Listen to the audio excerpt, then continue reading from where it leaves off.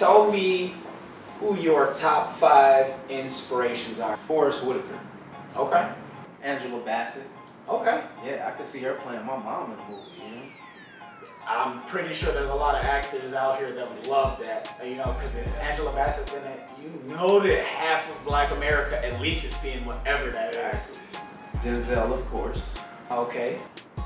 Johnny Depp. Johnny Depp. Yeah. Got one more. Samuel L. Jackson. So, obviously, with everything going on right now, we got to touch on some current events. Now, we got to talk about Me Too, right? It's real big in Hollywood right now. Me personally, I'm going to tell you my opinion. None of it is based on anything because I don't know any of these people. Now, my thoughts are all of these things with this Me Too movement, with Bill Cosby and his situation, I think this has always been going on. I think that it is going on right now.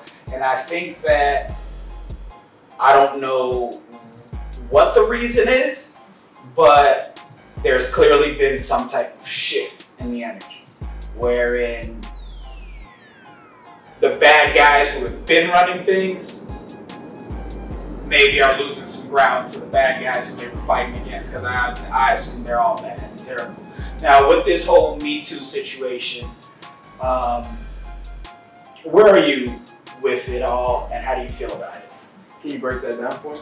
Okay, so the Me Too situation, for those of you who don't know, I'm pretty sure you do, you're just asking for a more specific question.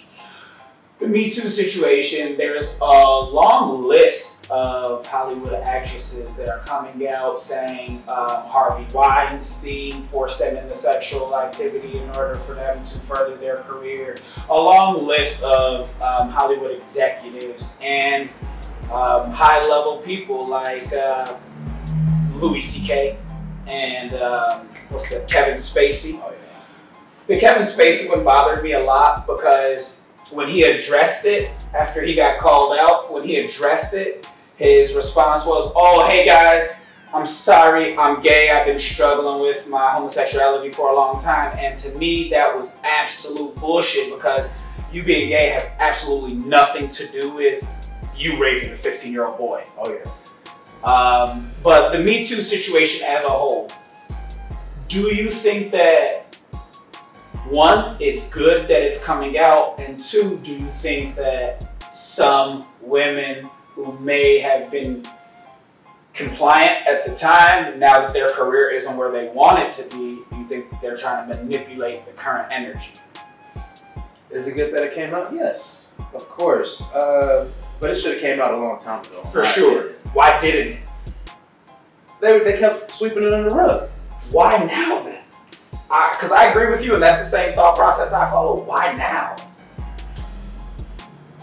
And it's not like you have the answers. I just want you to speculate with me. I feel like it's a publicity stunt, you know, to distract people's minds from what's really going on with the Black nation and everything that we're dealing with, and everything in the world that, you know, we're dealing with collectively as a unit.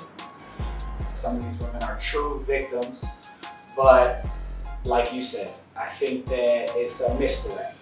The fact that the media now is pretending to give a fuck about these victims who have been trying to get their stories heard.